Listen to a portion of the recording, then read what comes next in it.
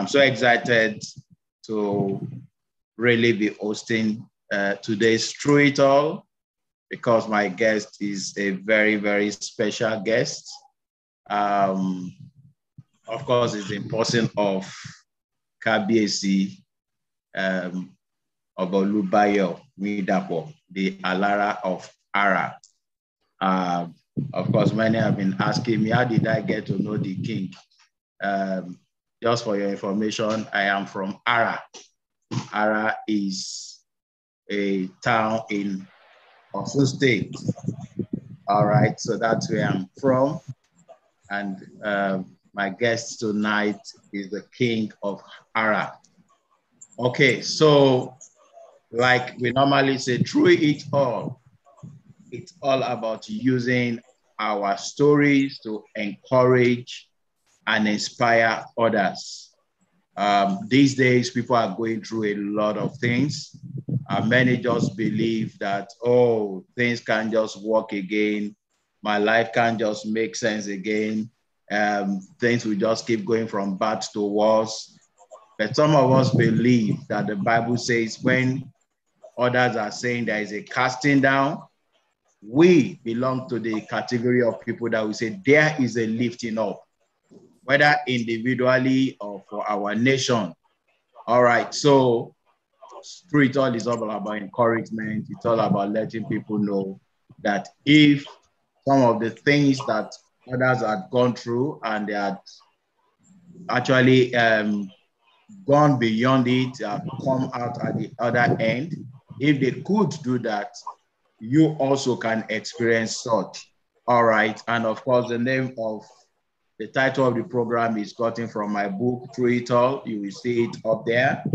Of course, Through It All is a book I wrote as a memoir of all the trials and then, of course, the triumphs I've gone through in life.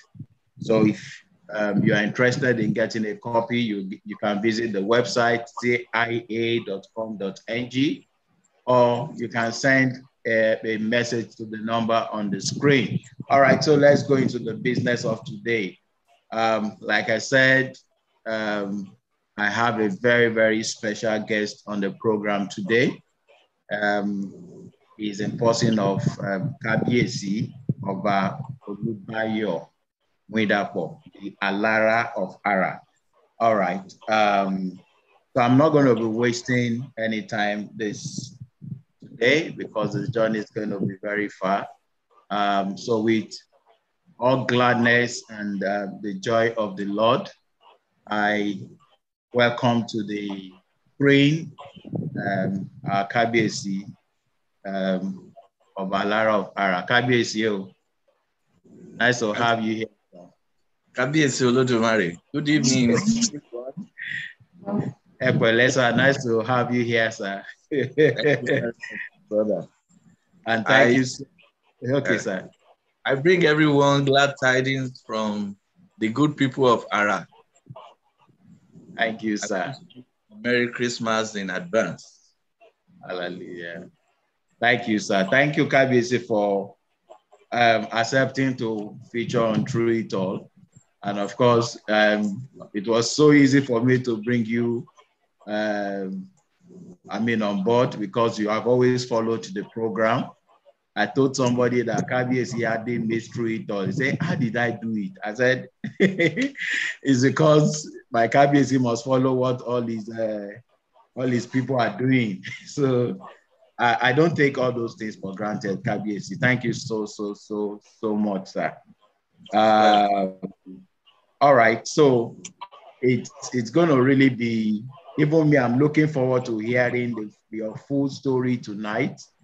I've had one, I've had one way, but I'm going to hear from the real Oba's mouth tonight. Number one, Kábíyèsí, is it true that your dad was a bricklayer? My dad was a bricklayer and my mom was a petty trader. Wow. All right, so let's take it on from there. How did you end up being a medical doctor? So take us through your story, sir.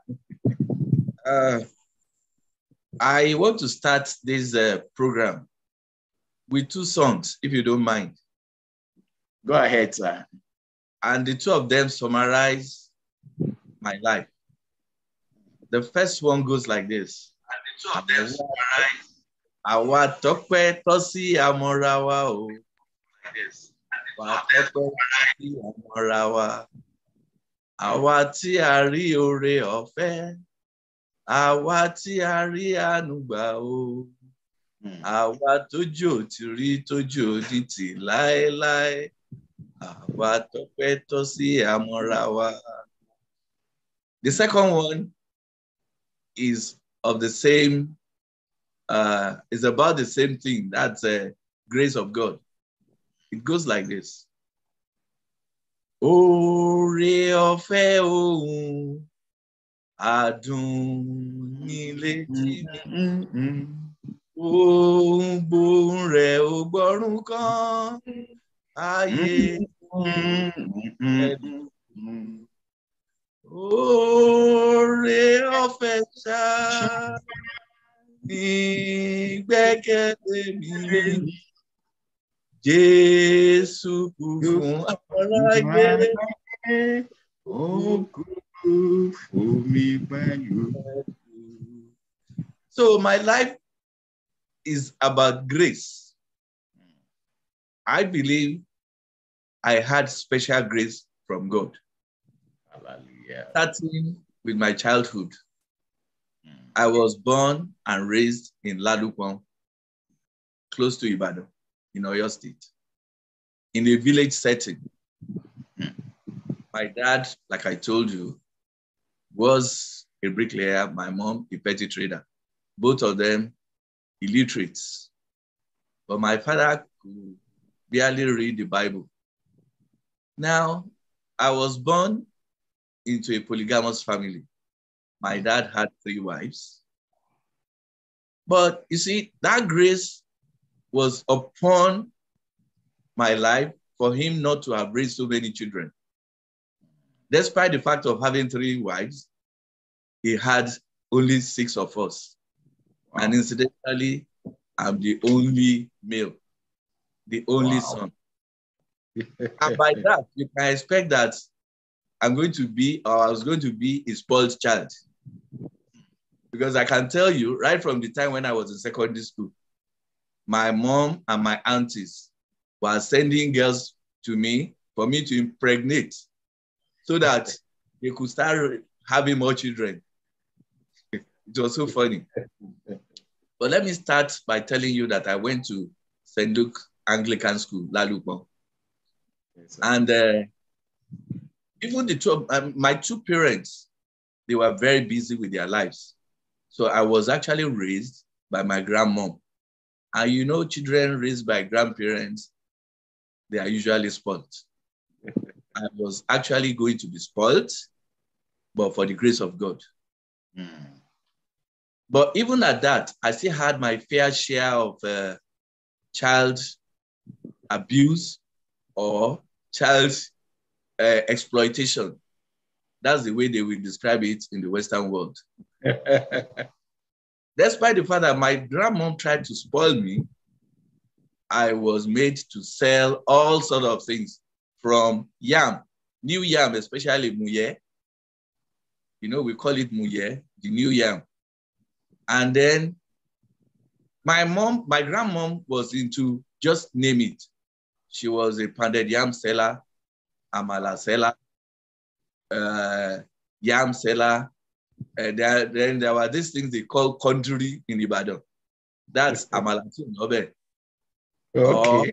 Or pounded yam without stew, or eba without stew. I was made to sell all those things, especially groundnut. My grandmom sold both boiled and roasted groundnut, and I was made to do all of this. But that was, to me, it was a lot of fun. I was just having a normal childhood experience. But with the hindsight, I knew they were all exploitation. Because hardly can you find children who are ready to do all those things nowadays. In fact, when I tell my children that I did this, I did that, they will say, oh, this man can't talk, because they don't believe me. Then my grandmom had a kind of overbearing effect on the family. It was whatever she told my two parents that will be the final thing. Yes. But let me tell you some of the graces that I had as a very young child. My grandfather was a herbalist. And as young as I was, because I could remember things that happened when I was 3 years old, I would follow the man around the house as he was burning one thing or the other on Jogu. I was always there to taste part of it. So if I had grown up enough, or if the man had lived long enough for me to grow up, I would have been a Babalawo by now. So I thank God for that grace as well. Then my dad, I knew, could have had more children. My mom had just two of us till I was in Form 5. My elder sister, and we have about 5 years gap between us. And that was not the in thing then, maybe a maximum of 2 years or something like that. But my mom told the story that she was disturbed by this Abiku or Banje phenomenon, that she lost so many children in between myself and my sister. But with hindsight, I remember what was probably responsible for that. In our house, there was this thing which was common in Yoruba land then. They call it egunugu. It's one horrible concussion. The base of that concussion is a cow's urine. Then you have all sorts of corrosives and poisonous substances like naphthalene. They call it kafura. Camphor. Of course, I've told you cow's urine is the base. Then you have eru. I don't know what they call eru in English, but it's something that is very toxic if you use it in large quantity. I think some Hausa people, they put it in red suya pepper. And we know that red suya pepper can actually precipitate some liver problem. That's why a lot of C-class, they run into trouble with it. Wow. So this concussion contains so many horrible things, and they usually hang the thing on top of, just like where you have a chimney or something like that. That's where they will hang it. And the thing will be receiving constant heating, such that when they bring it out and they open it like this, you see a kind of fume coming out of it. Even smelling that fume can make you vomit. So that was the thing that they were using to treat any form of fever in us in those days. So when you take igunugu, reflexly, you must vomit it, unless you have lost your reflex. And there were so many children that could be so sick that would have lost their reflex.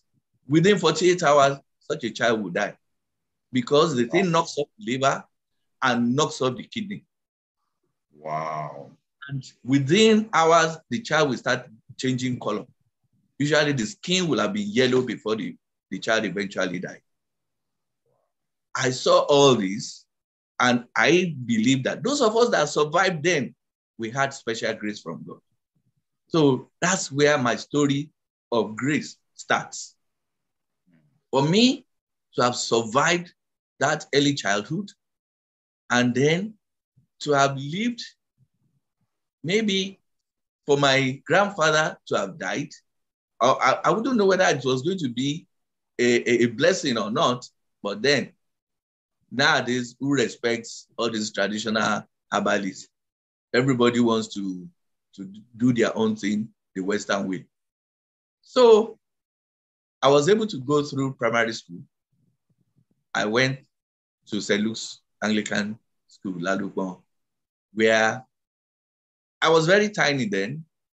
At the age of 10, I left. I did the first, we call it G2 in those days. I did the exam, passed it. But my grandmother, who had such an overbearing relationship within the family, with the family, insisted that I had to repeat primary 6. Wow. For no reason other than the fact that my uncles, who were well-read, did it. She couldn't tell whether those ones failed their exam to cross over to secondary school or to wherever, but she insisted that I should repeat primary 6. And I spent 2 years eventually at home. Wow. Those were 2 turbulent years. In fact, when I refused that I was not going to repeat, my grandma said, well, if you refuse to repeat primary 6, that means you are not going to school anymore. Then my life just started drifting. I registered in an Arabic school. I'm sure you'll be surprised. I did so well, so that my Malim had to take me to Arabic Institute of Nigeria, where I wrote their exam and passed. I would have been in the same category with the likes of this Professor Oloko and co. Those are Muslim clerics now. Okay. That's also we wrote the exam together in Ilekurode. I remember one Professor Camille Olosho. We wrote the exam the same year, if I could remember. That was around 1972 in Arabic Institute of Nigeria, Ilekuro. But I said those 2 years were turbulent. Then my dad now came in, said, now that you've refused to repeat. But even at that, I still went ahead and registered for the G2 exam for the second time, which even despite the fact that I was not attending classes, I wrote and passed of it. But yet, I still did not go to school. I started following my dad to his bricklaying job. In fact, there's a building in Ibadan that we started together and finished it together. And if you know, if you are familiar with Ring Road in Ibadan, there's a place they call Shode Inde. Okay. There's a building there that belongs to Mom. In fact, there are a number of buildings, but there was one in particular that was the first one, belonged to Major Shode Inde. We started it. It was a turnkey project. My dad was the supervisor. I was using this my head to carry cement. In fact, when I have a white patch at the center of my scalp. Anytime I showed it to my children that this is from the turkey of I call it Oro Pongpong. They wouldn't believe. But all this I went through. So in the midst of all that, I had this my uncle, who was still a student in the University of Ibadan. May his soul rest in perfect peace. He was the one that came home and saw me and said, what is going on? By that time, schools had resumed. I was just laying around, following my dad to his working place. But you see, let me relate another grace. There was a day my dad was working on a wall. They were setting blocks. And I sat down after fetching him cement to work with, or mortar to work with. I just sat down beside the wall. I just noticed that something was peeling from the wall. By the time I raised up my head, that wall was almost on me. On top of you. Wow. But I just ran somehow and I escaped it. The bucket that was very close to me was folded into two like this. Wow. So I've imagined who will be talking to you. I'm telling you, I've gone through a lot, despite the fact that I was supposed to be a spoiled child, but that was not. Then, you know, I told you the story of this Egunugu, the Yes, concoction, which luckily I escaped the toxic effect of. I was very, very, very sickly when I was very small. There was this quack doctor in Ladukman then, was an Igbo man. He fled Ladukman when the war started. So that man had a very queer way of treating malaria. Once you run fever, he will give you this warm expeller. We call it piperazine. I mean, I started remembering all these when I started my practice. Of course, right from the time I entered medical school. So that piperazine, when given, it will kill off all the roundworms in you. So it will give you, like, if you go there today, you take the piperazine. The following morning, you report back. They will do what we call enema. They pour warm water soap into your anus, and that will flush out all the worms. So that was like a magic to me. And that was the beginning of my thoughts about going for medicine. As early as the age of, say, 5, I started thinking of reading medicine. So when eventually my uncle came, he said, "You cannot be wasting away here." I told you school had already resumed. And then he said, "You can as well go to modern school." Because I was so brilliant, I joined the first modern school, SDA Eromo. I spent 3 months there. I was able to catch up with them, with all they had done. I was not satisfied with that school. Then I moved to another modern school where I spent another 3 months. And then the year went. But during those months, my uncle got me the form to Lagelu Grammar School, Ibadan. And that was the only common entrance that I wrote. That was the only exam that I wrote. And by the special grace of God, I was number 3 on the list of admission. Wow. So then the journey to Lagelu Grammar School started in 1974. You can imagine having left secondary school in 1971 and then entering secondary school in 1974. Okay, primary school in 71. Yes. Secondary school in 74. So then let me say something about my early childhood in Lalukman. Okay, sir. At that time, there was no, for the major part of the time, there was no light in Lalukman until 1973. 1973 was the year of Naira and Kobo. Shortly after the introduction of Naira and Kobo, then they brought light to Lalukman, electricity to Lalukman. I remember those of us from the poor background will go and watch television in the houses of others. I mean, how many of them? Maybe there were 2 families that owned television in Lalukman. One of them was actually a gift from Americans who came for Peace Corps. You know, there were people sent from America or from other parts of the world in those days for Peace Corps. And Nigeria will send equal number back to those countries. I don't think we have such things anymore. Yeah, but there are some that people exploit and misbehave in nowadays. So this man had a television. It was a matter of survival of the fittest. The strong boys will be in front, and those of us who are less endowed will be stretching our necks from the back. So that was how bad the situation was. And I scaled through all that.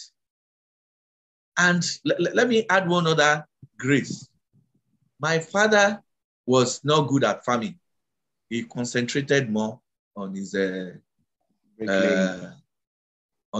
bricklaying job. But I had this uncle who was mainly a farmer.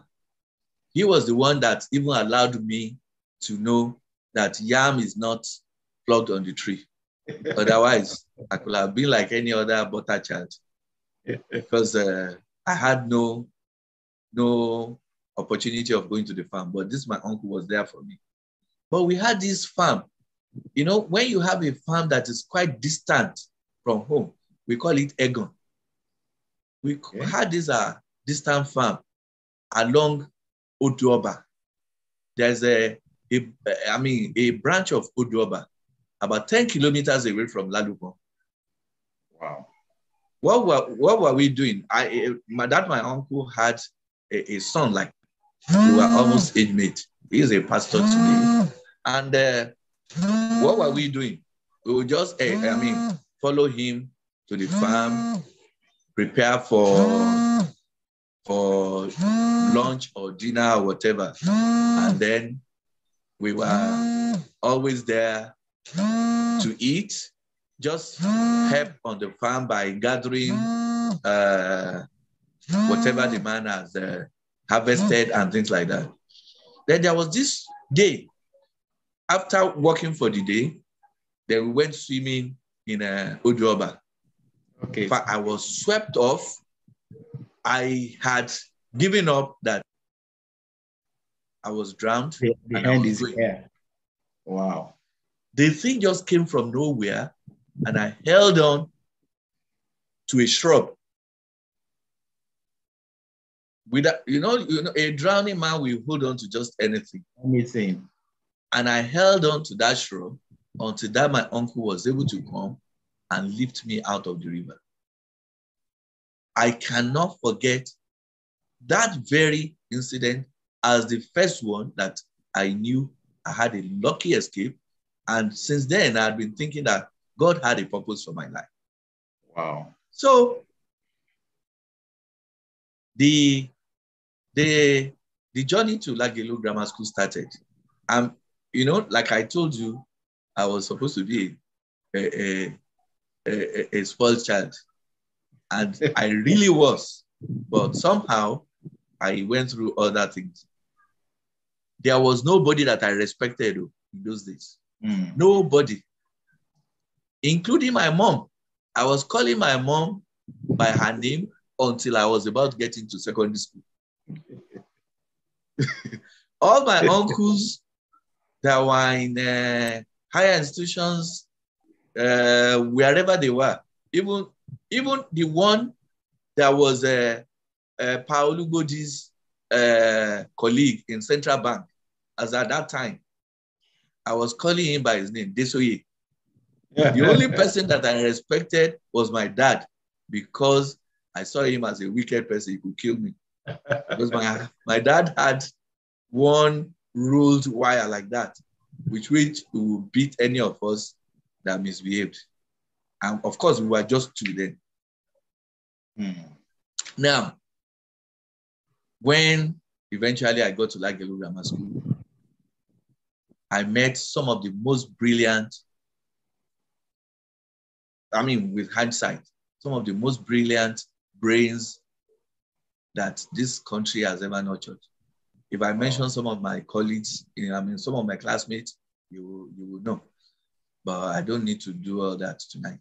Now, throughout my Lagelu days, I only came second once, and that was the first term in Lagelu Grammar School. Wow. Up till WAEC, I led my class all through.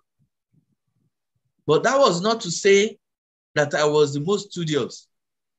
No, I saw myself as just like any other student. I wouldn't read into the night like most bookworms, but I just had that grace. I was like some of my colleagues will say that I had a magnetic brain.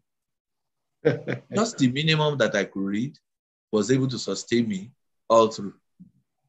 And of course, I was made the head boy that confirms, some form of being a leader in the class. So in Lagelu Grammar School, I was not as innocent as most of my teachers thought. No, man, buffet. I was, although most of my classmates or schoolmates, they saw me as one of those, I wouldn't call myself a bad boy, but I was one of those, they would say, Umbogba. There were parties in town that we were always attending, especially literary and debating society activities outside the school. Even when our school was not invited, we would dress up, because I lived in the boarding house also. We would dress up without permission from anybody, go there, and of course, enjoy the after party. I was one of those boys. So the school authority was seeing me in one light. My colleagues, my schoolmates and classmates, they were seeing me as just somebody enjoying the grace of being brilliant, but I was as bad as any of them. And that was the way I lived throughout Lagelu Grammar School. But I knew what my family expected of me. So I was not really as bad as maybe what some of those things we did in school. And that was what informed my own opinion of sending all my children to boarding house. There they will learn the good, the bad, and the ugly. But at home, you will see all those things and put them in the way of the Lord. Yeah. So I left Lagelu Grammar School for medical school. I went to College of Medicine, University of Lagos. Then I had a year of A-level at Federal Government College in Ilorin, where I met so many bad boys and good ones. It's so funny that I met the likes of Yopele, that was executed for armed robbery in Federal Government College in Ilorin. And there I met the likes of Donald Duke too, who was my junior. Wow. It was in Federal Government College that I started having a good feel of Ara as my ancestral home.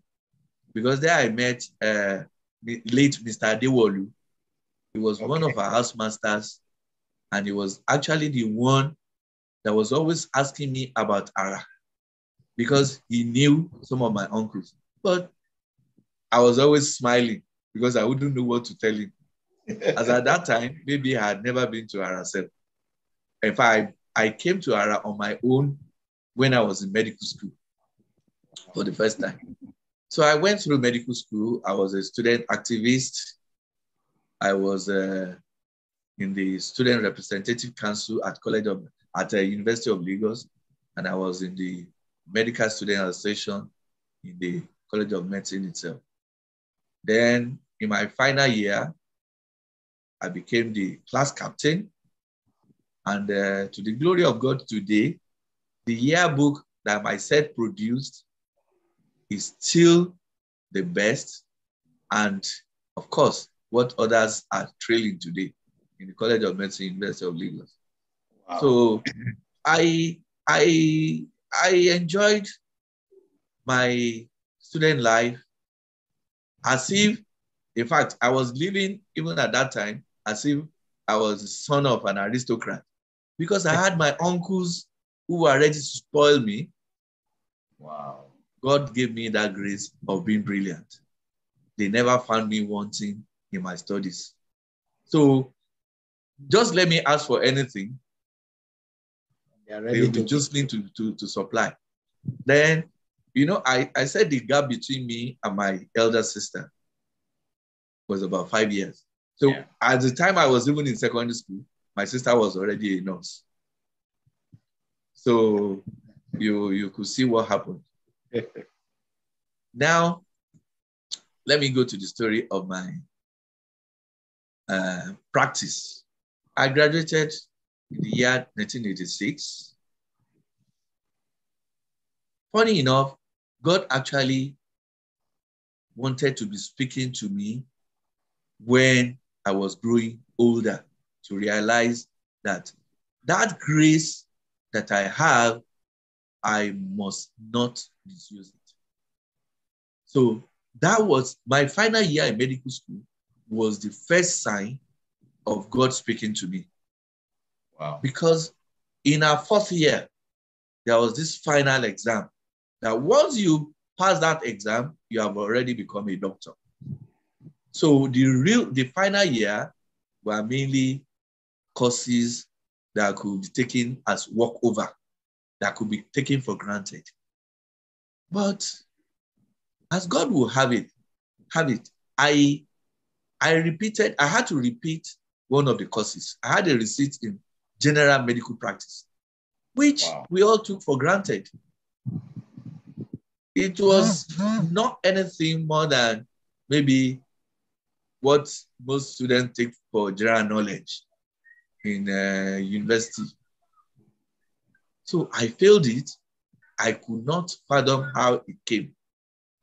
And I knew it was God speaking to me.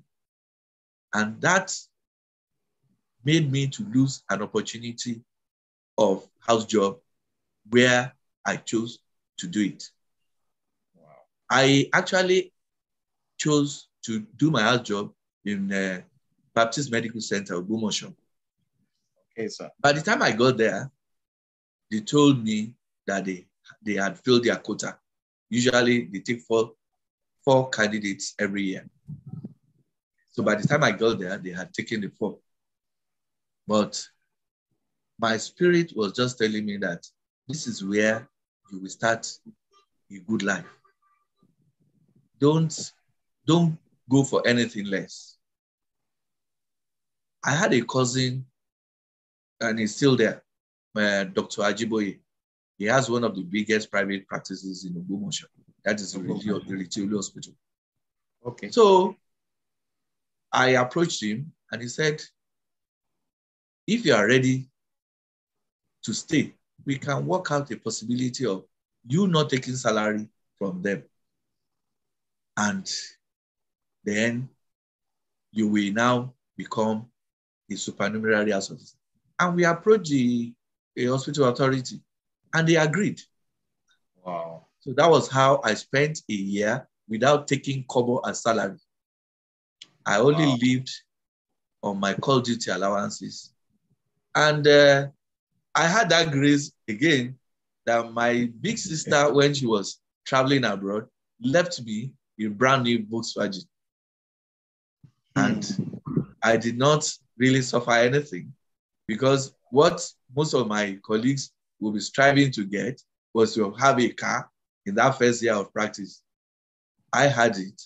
So what have I got to lose? But the gains of that year is still what I'm living on to today in medical practice. Because Ogbomoso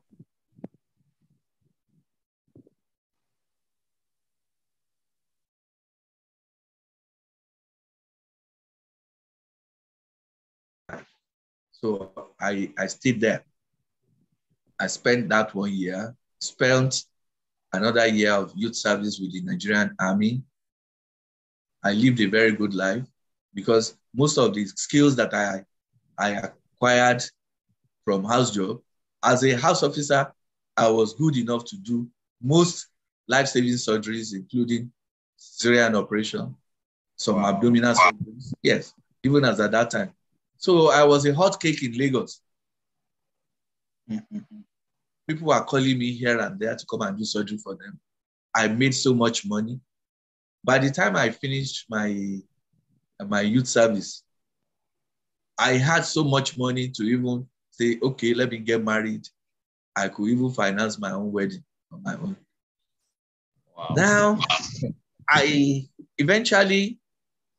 started a private practice along with I first of all started the residency training program in orthopedic surgery at National Orthopedic Hospital, and National Orthopedic Hospital, Igobi. But before then, I had spent like 6 months with Dr. Awujobi in Ogbomoso. I had that unique opportunity of being with Dr. Awujobi. And that was another grace that I will always remember. Dr. Awujobi taught me the best rubrics of surgery and then the survivor in a private practice within that short time. He was the one that actually taught me that as a doctor, you need breaks. Otherwise, one could just collapse and die like that. And since the time I spent with him, I had cultivated the habit of taking breaks every 6 months, even if it be 1 week, of just staying away from my practice and living free.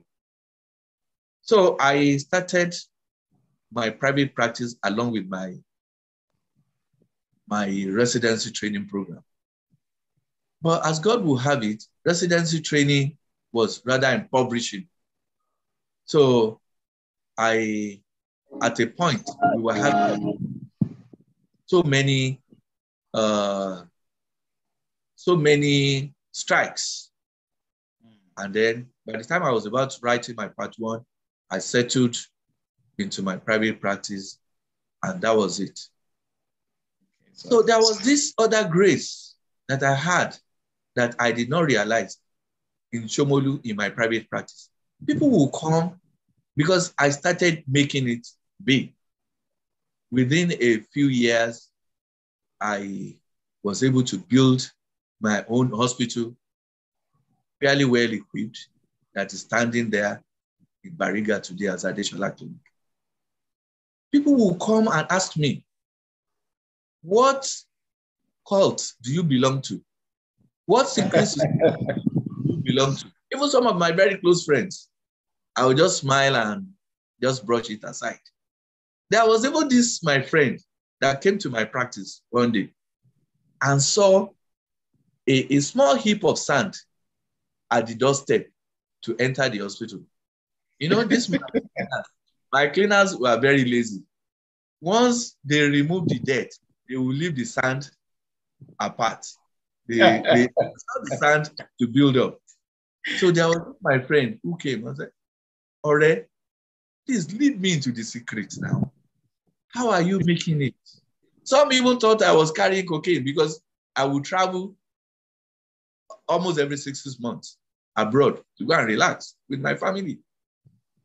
So some even thought I was a cocaine pusher. So this, my friend, now approached me and said, even if it's just part of the sand at the entrance, he believed it was something. Alright, if you need all that, please gather everything. By the time you come back in another 1 month, you will have more than that. Because I knew how lazy my cleaners were. That was how I. But Dr. Awujobi, may his soul rest in perfect peace, had taught me that the only secret of a doctor is to believe in God and nothing but God. Wow. Because after God, we have the secret of life. We know some of those things that can snuff life out of anybody. And God also endowed us with that knowledge that we should be able to save lives, even almost at the point of death. So I started living on that all along. And that was how I was able to. In fact, there was this story of another man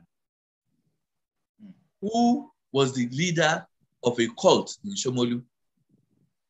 He brought his son's wife one afternoon like that and was shouting before even entering the hospital, Adesola, ọmọ ọ̀dọ̀ àgbà, àwọn gba onígbọ̀n ni o, táwọn ò bá gba onígbọ̀n àwọn afáyá. Bami o, wọ́n fẹ́ dán mi wò. I asked him. And of course, Dr. Awojobi had taught me how to play on such people's psychology. I told him to come in, Baba, bring the problem. Whatever it is, defy. We will consult the oracle and we'll solve it. The man brought in the lady. The lady was already exhausted, having pushed and could not make getting out the baby. I told my people to wheel the lady into the theater. And of course, within a few minutes, we got out the baby. I came out to tell the man that, Baba, I have consulted the oracle, and the oracle had given me the solution. And that was surgery. All the people that are involved in that havoc, they will come and beg you because I've removed their hands with my knife. If they come and beg you, then they will remain amputated for life. The man started rolling around. He came in his cult attire with pariko or whatever they call it, and he was rolling on the ground. Adesola Osheo, Adesola Osheo, Omo Odo Agba. And I told him, Baba, àwọn alálẹ̀ ti gbà á. Don't worry, Baba, that one has been done. And our creators they have accepted it. That was how I was able to survive in Shomolu. And Shomolu is full of all sort of pranks, all sort of trouble, all sort of... I survived it through the grace of God. Now, so that I don't waste so much time. I mean, I don't believe I'm wasting time but if I continue to reel out... No, we are actually learning so much. At least one thing I found out from everything you've said, you kept on mentioning grace. And grace. So obviously, many also, they enjoy that grace of God. Right. But they don't acknowledge the one that gives them the grace. Some people will not acknowledge it because they don't even see it as enjoying the grace. That's the unfortunate. Yes. Because I saw it as grace because a lot of children or a lot of little kids that we attended primary school together, when I see them nowadays, they look like my grandfather. Wow. So I know I just had that grace. I know a number of my classmates in secondary school that were as brilliant, if not even more brilliant, but then they ended up in the secretariat without furthering their education. So it's not for the grace of God. Now, I didn't mention it, that I enjoyed scholarships, many of them through secondary school. I had state government, I had 2 private scholarships. Ogunshola Foundation was one of them, and I can't even remember the other one. I even had scholarship to go and study engineering in the University of Chicago, their Urbana-Champaign campus. It was one of my uncles who dissuaded me that you better don't, because such scholarships may not actually pay off. Then I had always thought of medicine even before that. That my cousin that eventually took me on in Ogbomoso, Dr. Ajiboye, was an inspiration for me. He had aggregate 6 in those days, in the year 1970, in the same Lagelu Grammar School that I went to. In fact, it was my source of inspiration also. Now, let's go to the business of how I got to this. Yes, I was going to say, so how did you move from medicine to the throne? From medic to monarchy.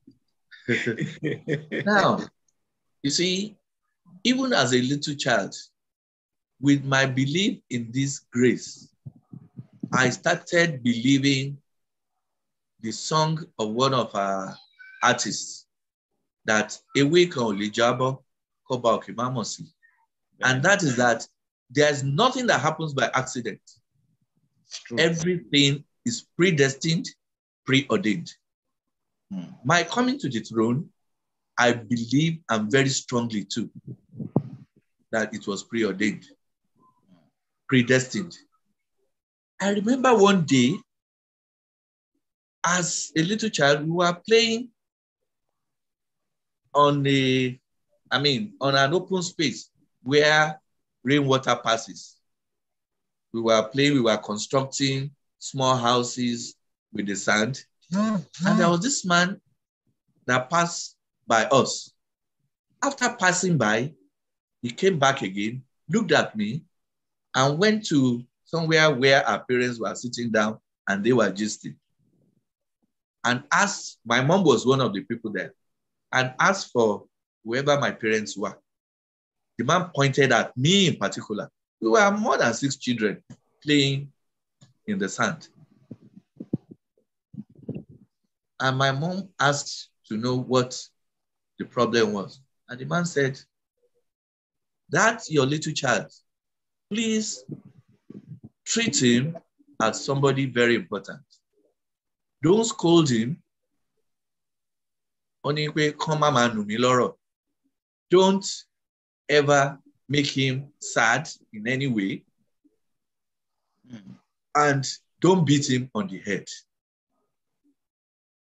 Because he called me so that that my mom will know that I was the one that was talking about.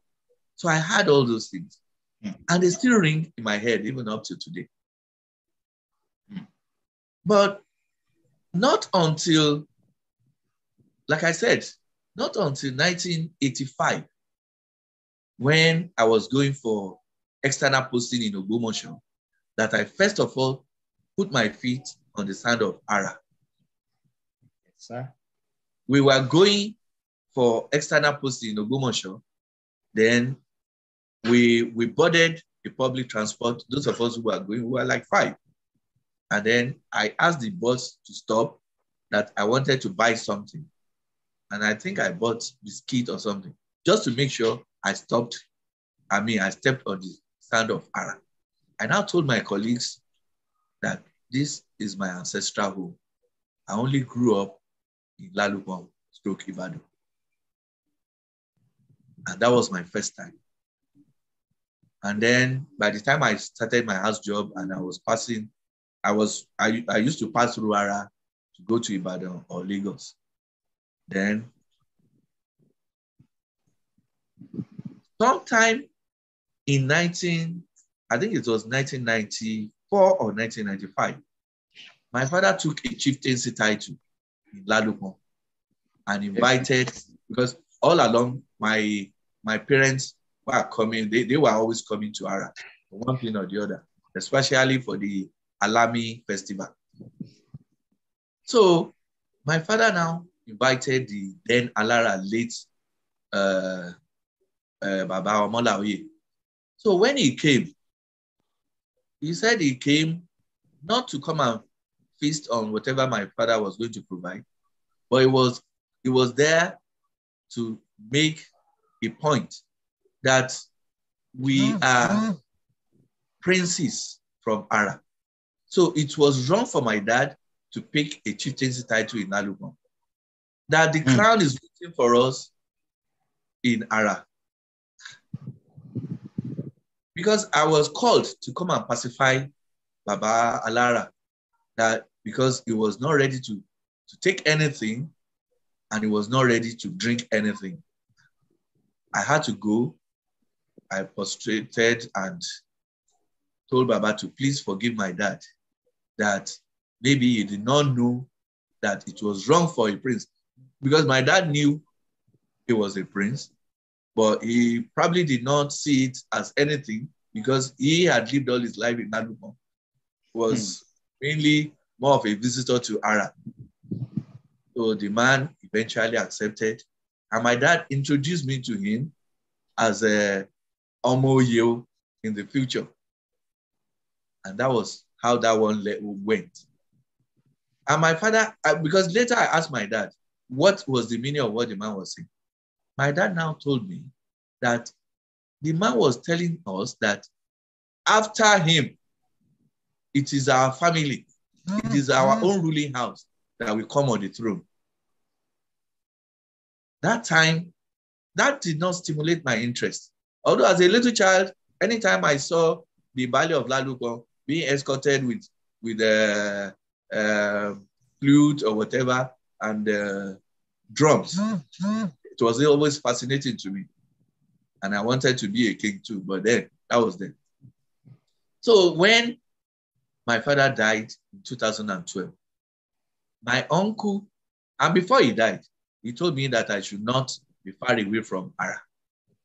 So that was this my uncle who was next in command to my dad. They were always coming to Ara together. And in fact, when they wanted to build a house, I and my other colleagues in the family, we contributed quite some amount of money to the project. So that my uncle now said, your dad told you something about Ara. Why don't you join me in attending the meeting? So I came for that family meeting for the first time in 2013 Easter.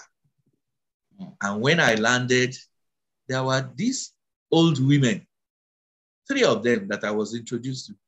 And they all told me, they were all calling me Oloyede, Omowale.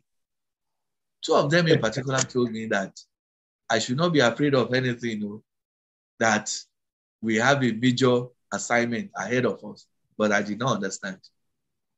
As at that time, the case of Alara versus somebody who was trying to intrude was in court then. And the case eventually ran till 2018, and in fact, to 2019 January, when the court eventually ruled that our community can pick a king. Okay, sir. So, since 2013, I had been coming to Ara to hold meetings, to be part of the family, and there was no meeting at the end of every month that I missed.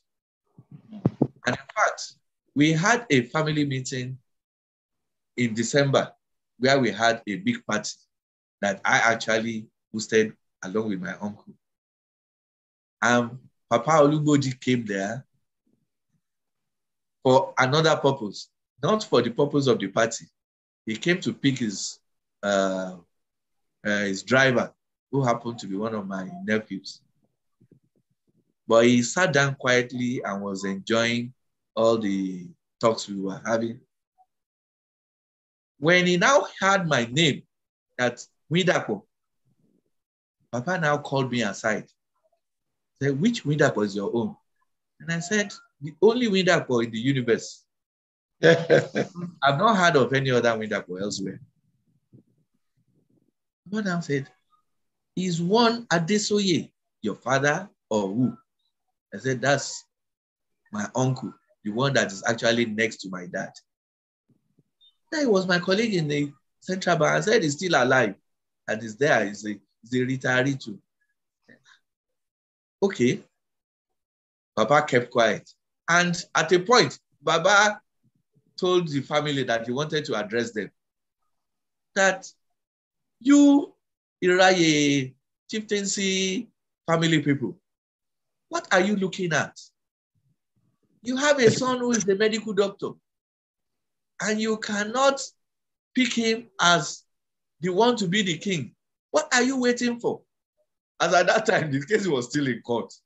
And we don't even know where we were going. But that was how Papa predicted my ascendancy to the throne. Nobody gave a definite answer, but then they all saw a lot of sense in what Papa said. Because Papa told them that the reigning king in Iragberi, where Papa is a Okanlomo there, is a chief, is a medical doctor and ENT surgeon for that matter. And that was where that one ended. Then later the race to the throne started, where God actually wanted to show me that my ascendancy to the throne was predestined, and that issue, the glory of it, he was not ready to show to share it with anybody. Wow. Just before the court case, the court judgment was pronounced in the year 2018, all the elderly people in my family, especially my own side of Ajadi ruling house, they died one after the other. 4 of them. The 3 women who were supposed to be my backbone, who could tell the story of Ara from A to Z, who are like encyclopedia, they all died. Then that my uncle, who was feared by everybody in the family as someone that is of some power, that they alluded to him, also died. So I was now like an orphan. But something kept telling me, and even as a secondary school student, I had always had this feeling, this belief, that with that grace of God that I'm enjoying, given equal opportunity, whatever anybody can achieve, I can equally achieve. Exactly. I'd always had that feeling, that belief, and that conviction that with this grace of God that I'm enjoying, that was there.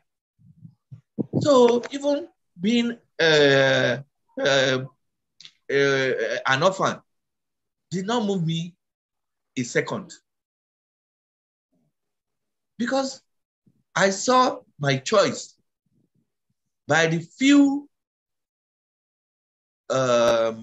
kingmakers that were there at that time, who chose me to come to the throne and installed me on the 28th of January. The court case, the judgment was pronounced on the 10th. No, sorry, was it? No, on the 23rd of January. Yeah, 23rd, yes. Of January 2019.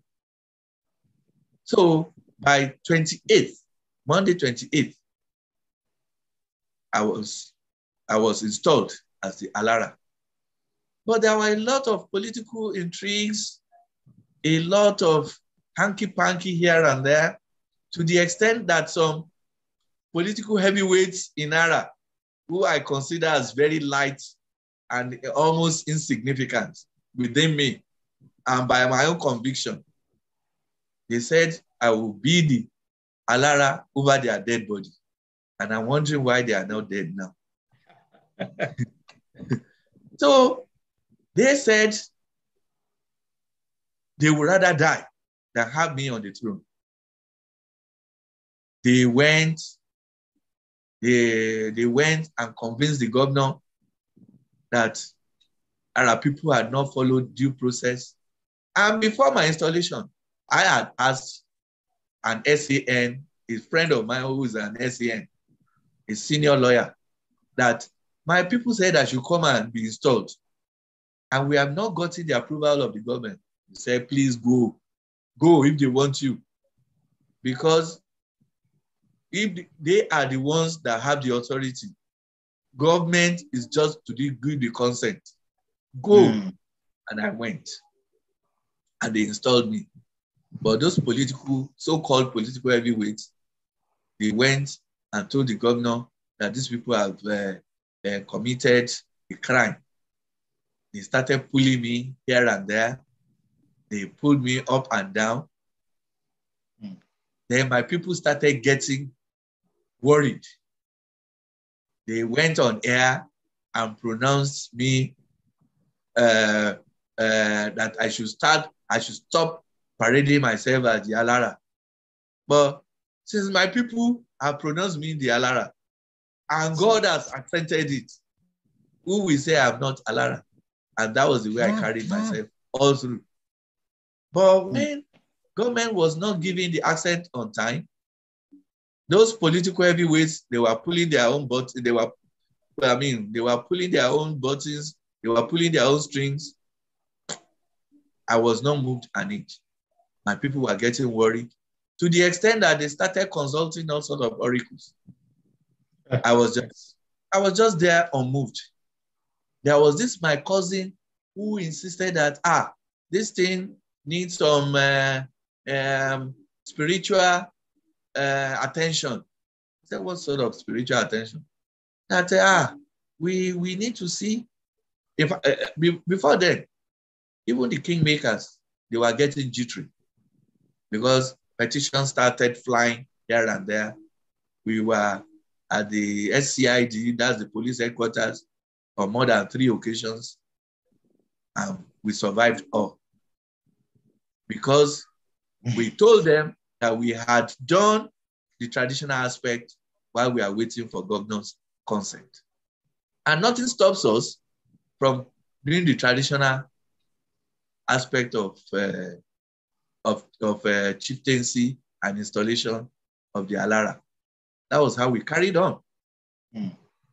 But my people were asking me, go and see this Kabiesi, go and see this person, go and see Oni, go and see all that. I saw all those ones as just belaboring the issue. Because no Ara stands on its own. It's an ancient town. We have our own statutes. We have a declaration regarding chieftaincy. I knew all this. I was not moved. And again, my belief in that grace started being reinforced somehow. Because I just saw it.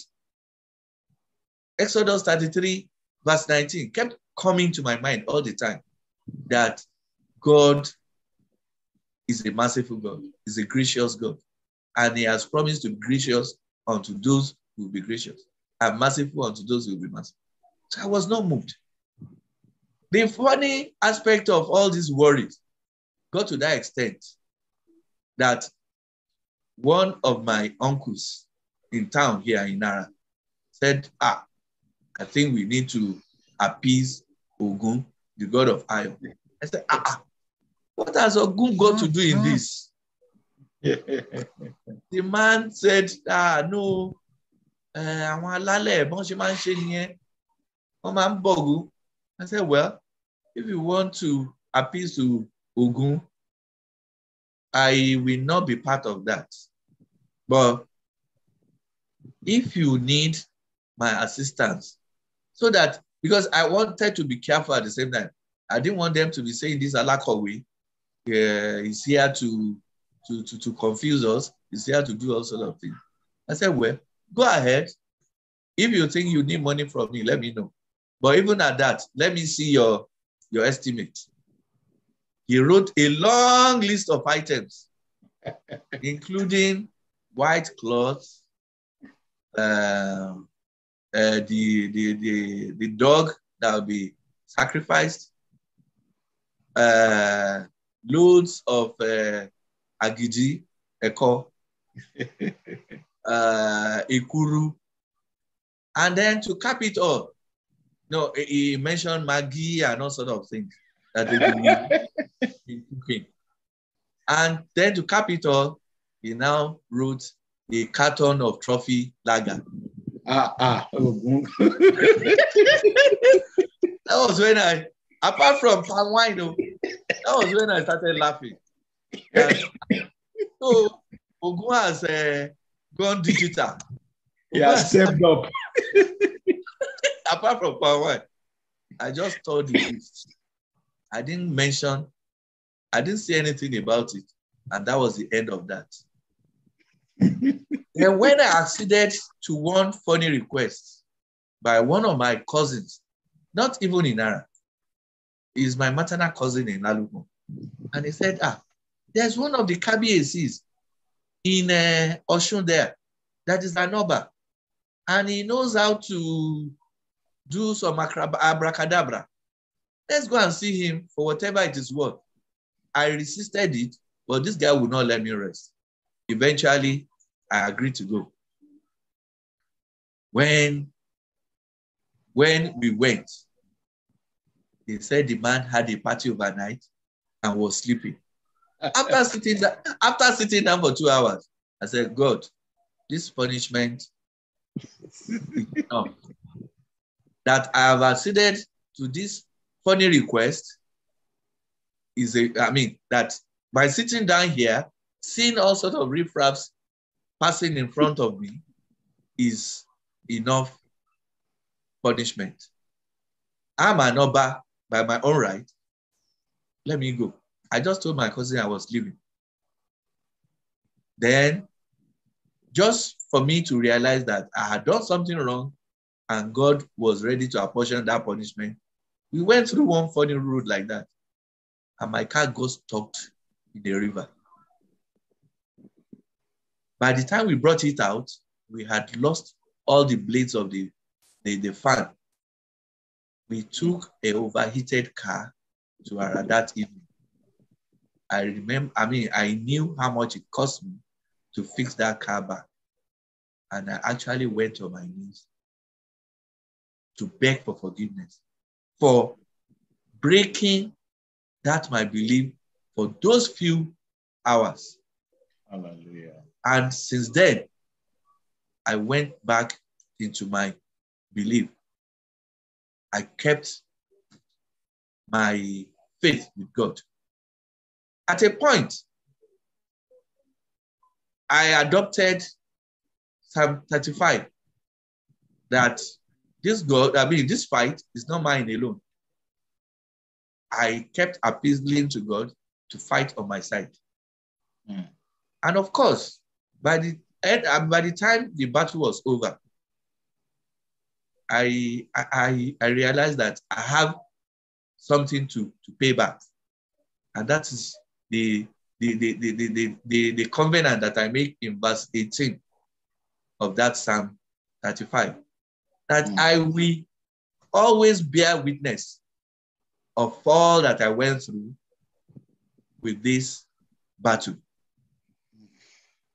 And about 2 weeks to when the government was going to give me my certificate of appointment, even those people that I've always been talking to, that were living with me in the palace, they now called me one evening like that they have something very important to discuss with me. I thought they had some financial issues, which was the normal thing that we were always discussing. They now said, this house in which we were living, when you become an Oba, you first of all live in one house before you eventually move into the palace. But because those high and mighty, in quotes, of Ara, they locked the palace. And of course, because I had no cause to fight them until government gives me the power. So we were still living in that same place. They now concluded that our house was harboring some spirits that were making my ascension to the throne very difficult. Only Ile Egba body. That we needed to move. A body. A house in which I had lived for over 8 months. I have not fallen sick for a second.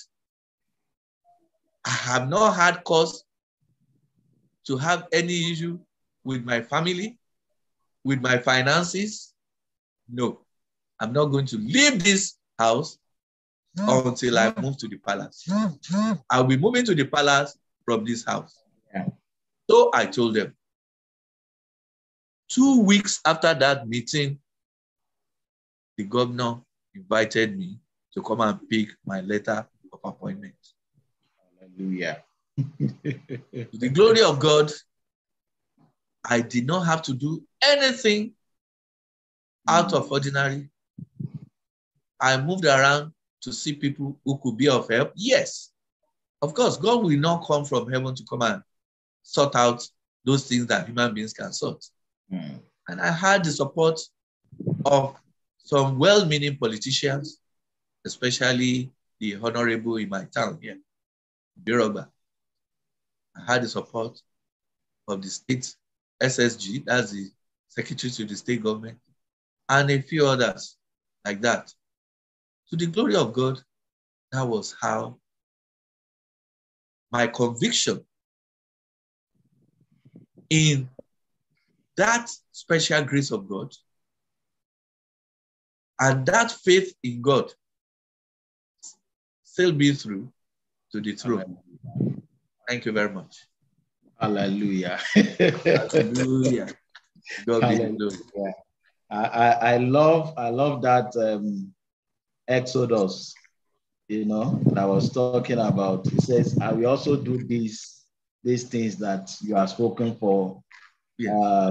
Okay, Exodus 19. All right. It says Exodus 33:19, verse 19. 33:19. It says, Then he said, I will make all my goodness pass before you, and I will proclaim the name of the Lord before you. I will be gracious to whom I will be gracious, and I will have compassion on whom I will have compassion. Yes. Hallelujah. Obviously, it wasn't even in the matter of the throne that God started having compassion. Yes. God started being gracious. Yes, right from my infancy. So obviously, God knew where He was taking you in the future. And of course, you are there now by His grace. And His grace was sufficient for you. His grace kept keeping you going. Hallelujah. So that Psalm 35:18. Yes. Yes. How has it been playing out? You said you mentioned it in passing. Yes. Since I got to the throne, in fact, when I went to the church to do Thanksgiving, and I rolled at the altar, a lot of people were wondering, how can a king, a Kabiyesi, be rolling on the floor with all the paparazzi and all the gadgets on it? They did not know what covenant I had with God. And then I have set out an altar in the palace where we worship God on a daily basis. Not only that, that verse 18 says, I'll be praising God at every opportunity. And I've started a ministry that I call Alara Praise Ministry. And we have started. Hallelujah. We have started an annual program that we call Jeki Oba Nyoba Nwoba La. Let the king praise the King of Kings in the King's Palace. Hallelujah. We have started that. Yeah. And our ministry is not just going to be our own modes of praises. We are trying to support all forms of exercise that is praising God. We want to be sponsoring musical outfits that are praising God. We want to be supporting them with equipment, with when they have outreaches, we want to be supporting. Hallelujah. That is part of the mission of Alara Praise Ministry. Hallelujah. Wow. I'm trying to read Daniel chapter 2, verse 20. It says, okay, I think it's verse 21. It says, all right, let me start from verse 20. Daniel answered and said, blessed be the name of the God forever and ever, for wisdom and might are his. And he changeth times and seasons. He removeth kings and seated up kings.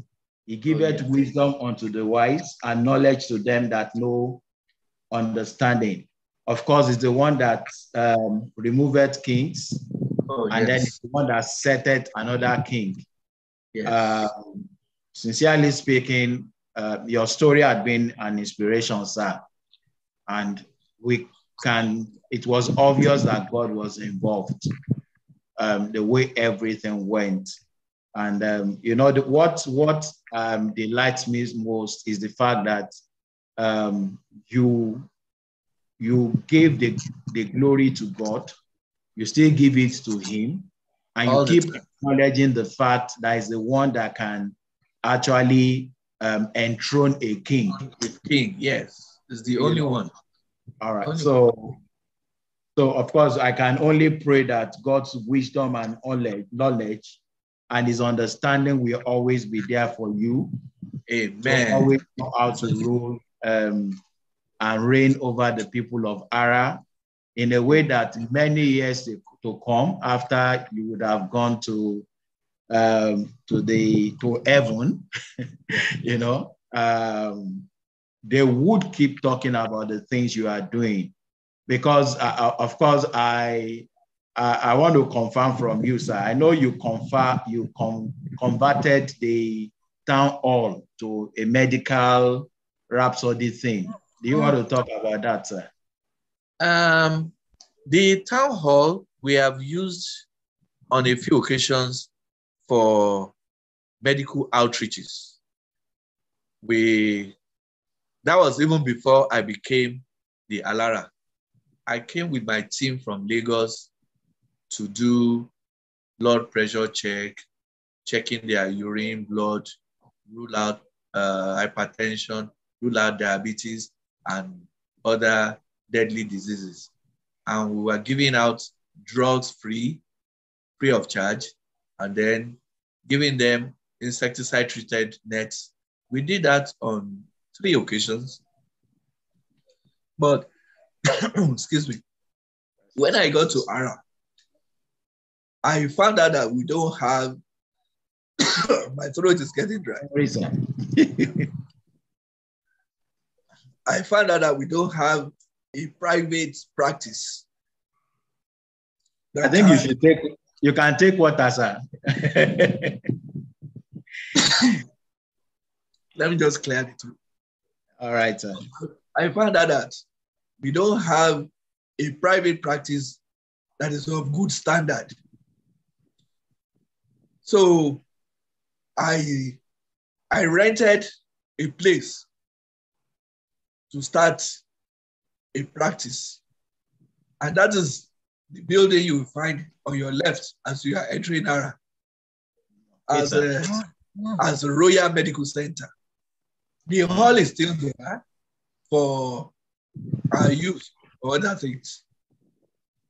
But the medical outfit is there, and there is more of a charity thing, because I found out that a lot of quacks in town are just killing our people. Yes, we have a lot of quacks in town, and I've held meetings with them that now that God has brought me here, you have to know their limits, and I believe they are keeping to it. Hallelujah. Hallelujah. All right. Thank you so much, Kabiesi. I'm going to do open mic now.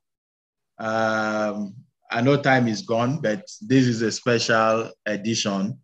So I'll just give just 2 persons the opportunity to either ask Kabiesi question, or is it any commendation, anything that you want to say. Just 2 persons. So if you want to say anything, please just signify by raising up your hand, and I'll see it and I'll bring you up. All right. Okay, so I have 2. Bro Victor Odusi, and then Adebi Samuel. Sorry. All right, so Bro Victor, let me bring you up first. Kabiesi, good evening, sir. Kabiesi Olodumare, good evening. So I met you for the first time when you came to the US earlier this year, and I think I introduced myself to you on this forum as well. So the setting in which I met you did not really afford me an opportunity to know really what you stand for. But the more that I learned from a mutual friend about you, the more respect I have for your industry.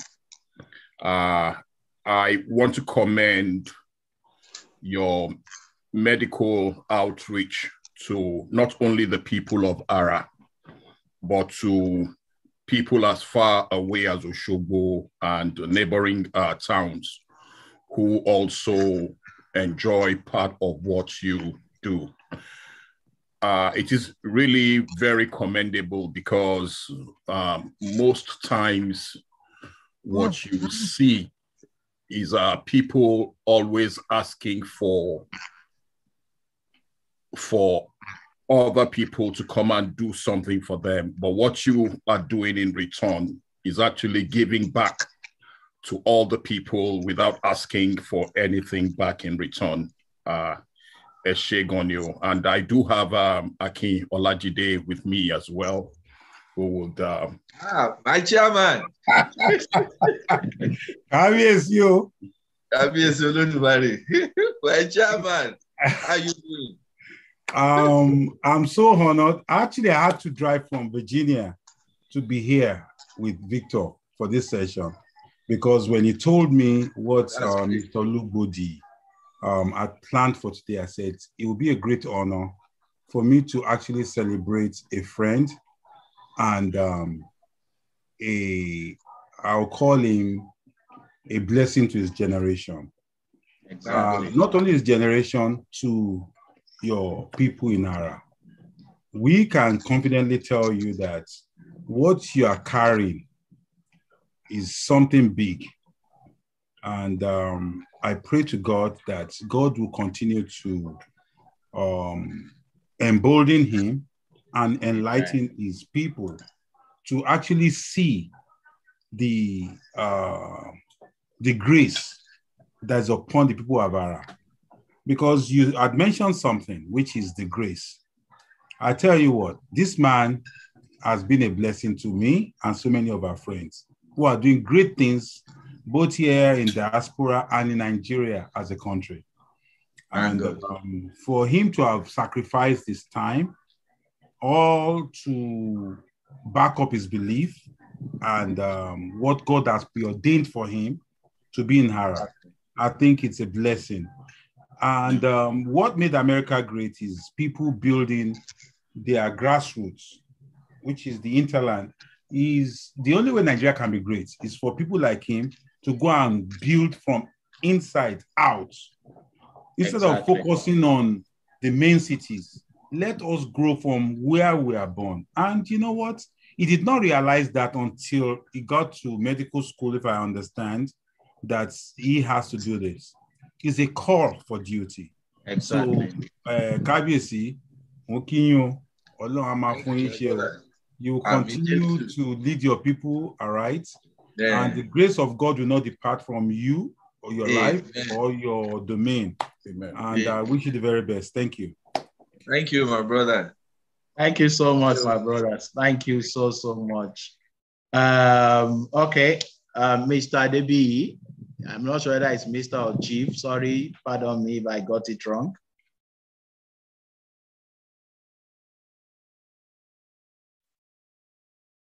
Okay.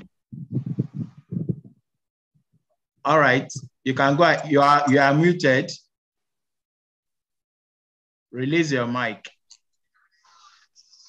Okay. All right. Thank you, sir. Good evening, sir. Good evening. Your Highness, sir. I pray that we have been enjoying your reign in Ara, and we will continue to enjoy it to the end. I pray for grace to fulfill your destiny and your coming to Ara in the name of Jesus. Amen.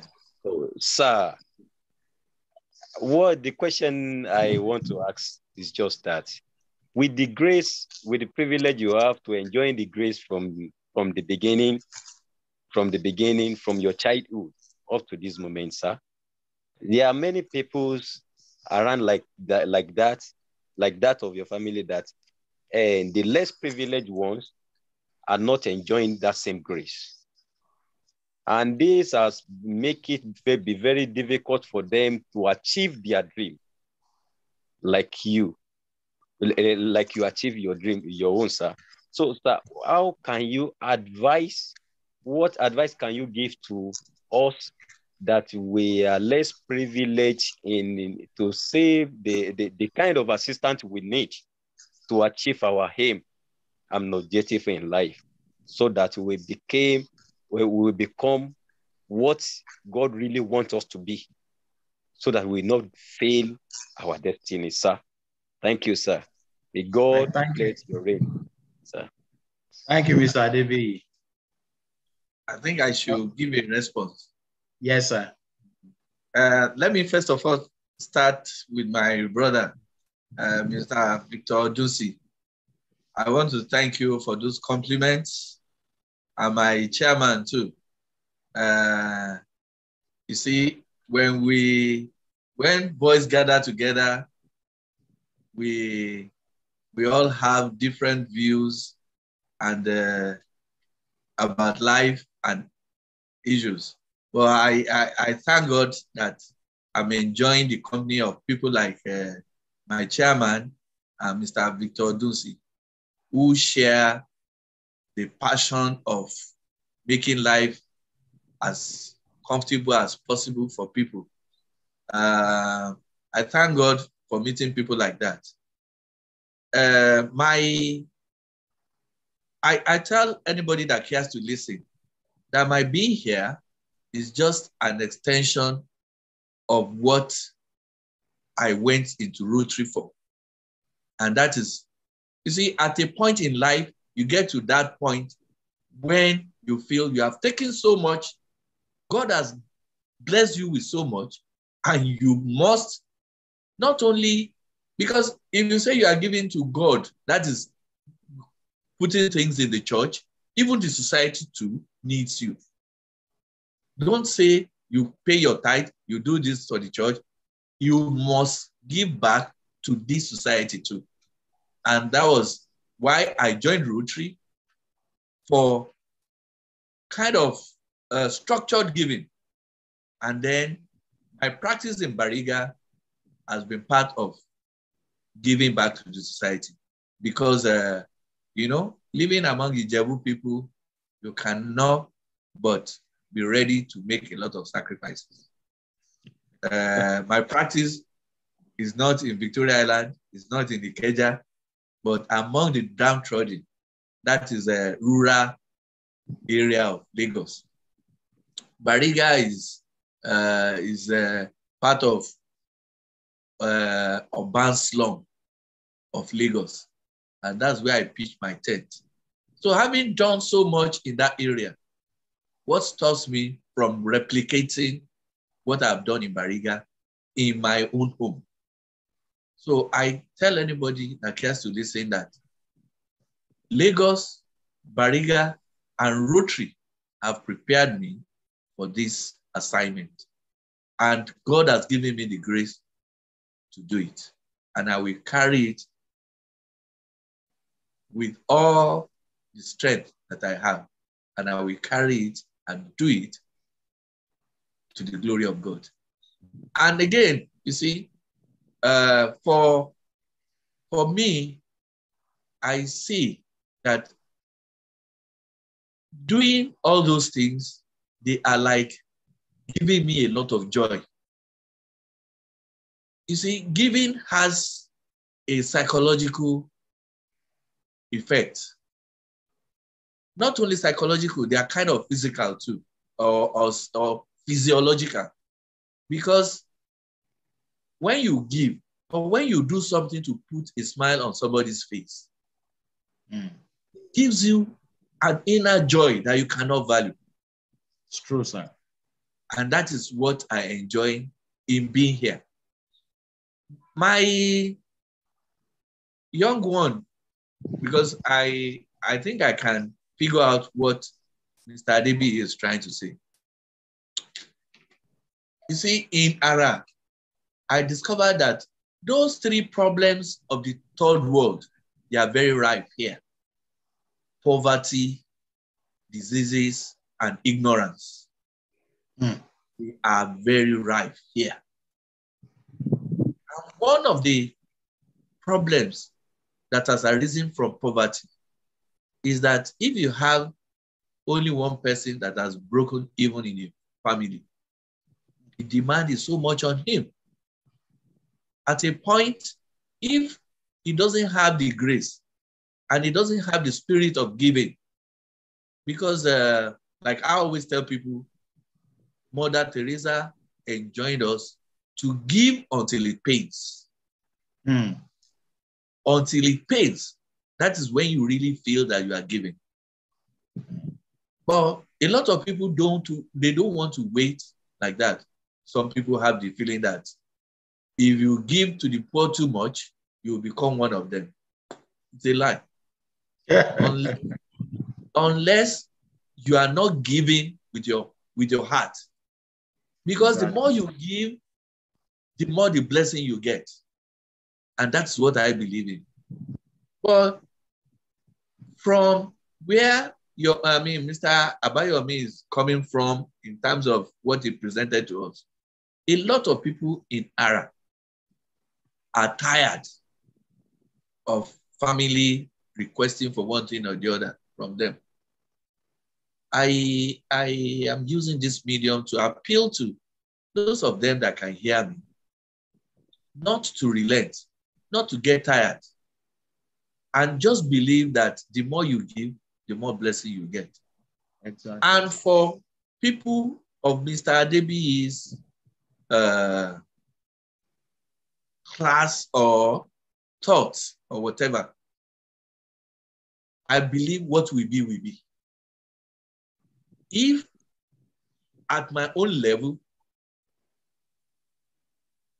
because when I started growing up, I did not know there was any uncle until I got out of primary school. But God was there for me. And he's still there for me till today. Hallelujah. If you have that faith and you believe in that maxim that what will be, will be, you have no cause to see anybody as not helping. You do not even know what problem that other person has. You have to know that the rich also cry. So true, sir. Yes, because a lot of people in Ara, true to what he believes, he say, for what all they have done in the past, what have they gotten in return? And I tell them, you are not doing it for gain, for material gain, for anything in return. You are doing it for God. And if you keep doing it for God, I know your reward will not only be waiting for you in heaven, you will get it before you leave this earth. Exactly. So let's just leave it like that. What will be, will be. And I appeal to those who feel that they should, they have done so much and they have not gotten anything in return. So they want to relent. No. Just think of the inner satisfaction that you will get from putting a smile on somebody's face and seeing somebody grow and referring to you, making an impact in somebody's life. That's me. Thank you so much, Kabiyesi. Thank you. Thank you so much for your time. Thank you for all this wealth of experience that you have shared with us. Sincerely speaking, I'm so honored tonight. And I know what you have done for us in Ara, more especially we indigenes of Ara, is that you have actually blazed the trail. Like you were you jokingly said at a time, you know, there's that big fear that in Ara, there are witches or there are these or, and you said, so you said all the witches no more drink blood. Now they drink Zobo. Yes. Yes, they're all taking Zobo now. Which is sweeter for them. Yes, sweeter. More enjoyable. All right. So I know it's for any Ara indigene hearing this program tonight, and that we yet hear it or listen to it, including myself. Of course, we can only pledge our support to you, sir, and to see what we can all do to make Ara great. You know, we know Ara has that potential, and we know we have very great people all over the place. You know, but there was no enabling environment in that place. That's why nobody wants to plow back before now. But I know you've been there. It's you are really making things so easy for us to say, all right, let's go back home and see what we can do for, like what Adebi said, people that really need assistance. Of course, not in terms of money. It's in terms of creating what we bring money to them. He that does not work should not expect food.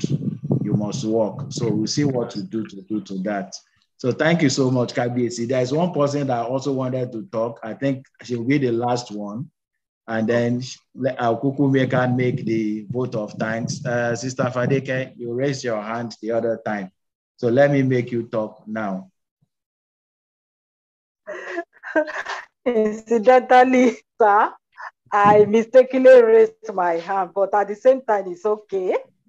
I'm so happy, and I wish I could be an indigene of Ara with this kind of capacity. He can adopt with this kind of capacity God has blessed you with. I really thank God for you, sir. Thank God for your spirit. Thank God for your commitment. Thank God for you for being a person that has a mind for God, even as you are leading the people of God. I pray that the grace of God will be multiplied unto you more and more, sir. Amen. And that nípa orí ọ̀fẹ́ Ọlọ́run pẹ́ lórí ìtẹ́ gbogbo orí ọ̀fẹ́ Ọlọ́run ò dẹ̀ ní padà lẹ́yìn yín. You'll be growing in that grace and in the knowledge of the Lord. I'm really blessed listening to you. I'm so encouraged that we still have communities like this. We thank God for you. Yes, sir. God bless you richly, sir. Yes, sir.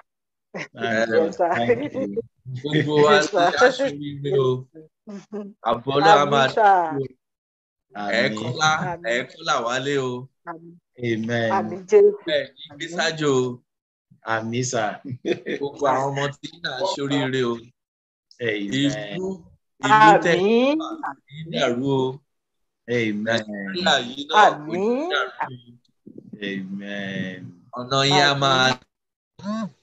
a máa bójú rere Ọlọ́run pàdé o. Oore ọ̀fẹ́ Ọlọ́run á máa bá wọn. Inú yẹn á dùn o. Ọkàn yẹn á balẹ̀. Láṣẹ ìlú. Agbára Jésù Kristi. Amen. Ẹ ṣé kábíyèsí. Ẹ pẹ́ fún wa lórúkọ Jésù. All right.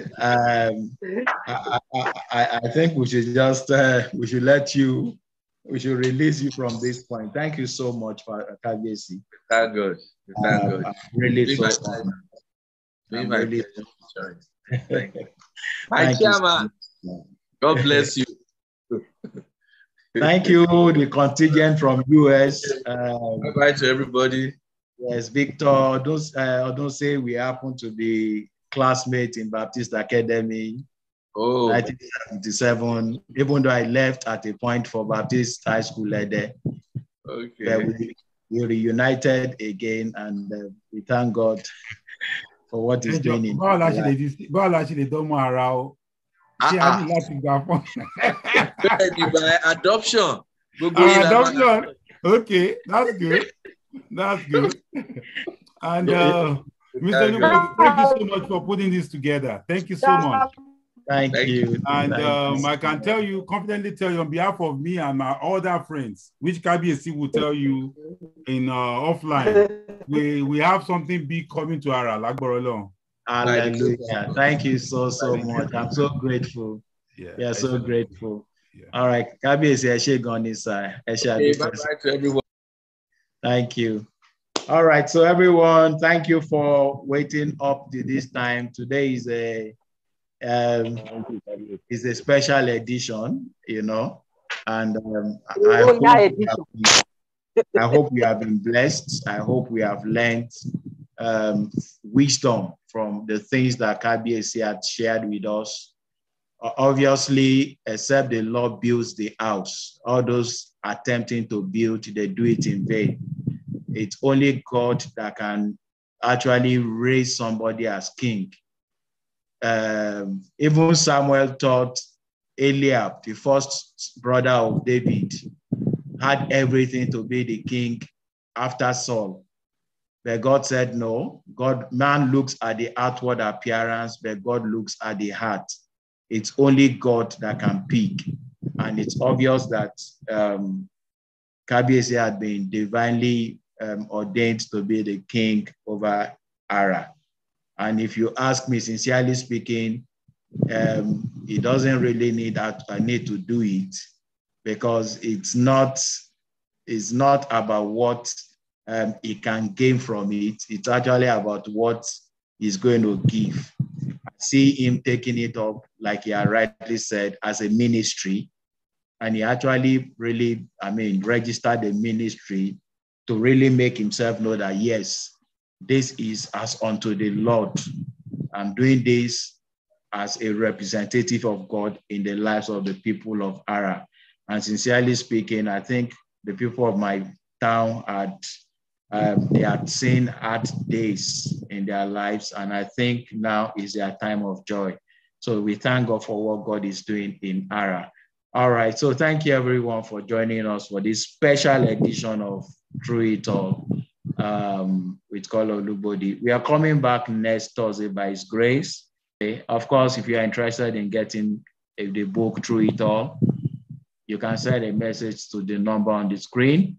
And of course, you can always order your copy at that website, tia.com.ng. So definitely, unless Jesus Christ comes back, we'll come your way again next Thursday as the Lord lives. So thank you, everyone. Have a lovely evening.